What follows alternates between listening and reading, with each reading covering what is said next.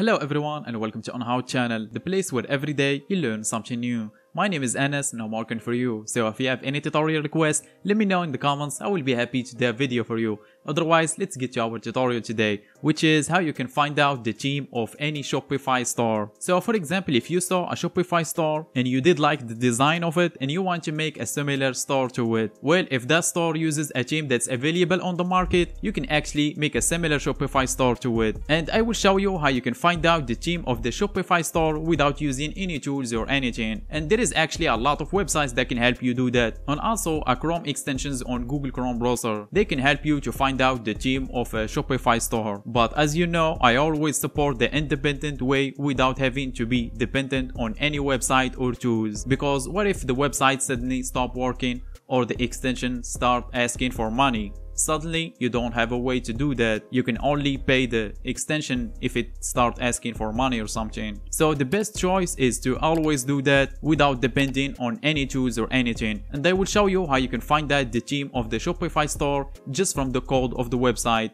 And without any more talking, let's get to it. Just like I did in my previous video, I will use Google search queries to find out Shopify stores on Google search engine, and we will do demonstration on it. So let's just do that. Let's just type in search engine, in text, 2 dots and 2 quotation marks, and between the 2 quotation marks I will type in powered by Shopify. And keep in mind that I will do this just to find a random Shopify store to do demonstration on. And after that I will add another query, which is in text, 2 dots and 2 quotation marks again, and between them I will type in a keyword, and actually I will use the same one as my previous video, which is women's bag, and hit enter. And as you can see, all the search results here are Shopify stores. So let's just go for the second one here to do demonstration on it. So as you can see, this is the Shopify store that's selling bags. To make sure it's working actually on Shopify, let's just scroll down the bottom page, and as you can see, here is powered by Shopify. So right now we know that the shop is using Shopify, and the next step to figure out the name of the theme that's using on this website. And to do that, simply right click on the page, and after that click on view page source option right here, and it will open up this tab right here with a bunch of code on it.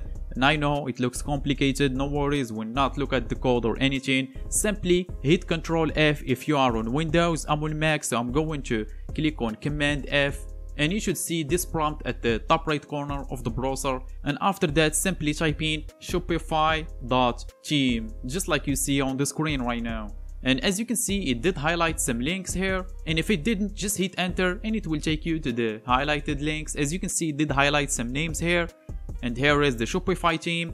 And the first one, if you notice, it says here Shopify theme equals name 2 dots supply, and basically this supply word is the name for the Shopify theme. And let's just check that out right now. So I'm going to right click on it and copy and open up a new tab, which is Google search engine, of course. I'm going to paste in supply Shopify theme, and here it is. As you can see, this is the Shopify theme that has been used in the Shopify store, just like you see right now. So let's just check out the demo, and let's just check out if it's similar.